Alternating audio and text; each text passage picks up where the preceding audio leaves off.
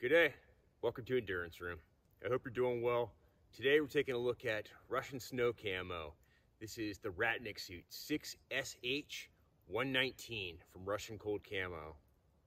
This is what's known as a masking suit. We've taken a look at several on the channel so far, including the Partisan M. We've looked at the Ratnik Suit 6SH122, which is a dual-sided EMR with sand floor on one side, which is like lighter tan and green tones. And then there is a darker grayish side, which is really good up here, pretty much all 4 seasons. But for winter, we've got this suit. This is part of their standard issued kit for all their soldiers. And this is their winter camo. Just solid plain Jane white that does a tremendous job in specific environments. So I thought we could take a look at it today. I'll go over some of the features of the suit, and then we'll take it out to the woods and do a quick camo test and show you what it looks like. The suit consists of a hooded anorak style jacket. You've got one pocket at the breast that's accessed through Velcro. There's also slots that allow you access to your uniform underneath. There's elastic at the cuffs of the shirt, as well as 2 drawstrings up around the shoulders, and then one at the hood. There's also Velcro at the throat.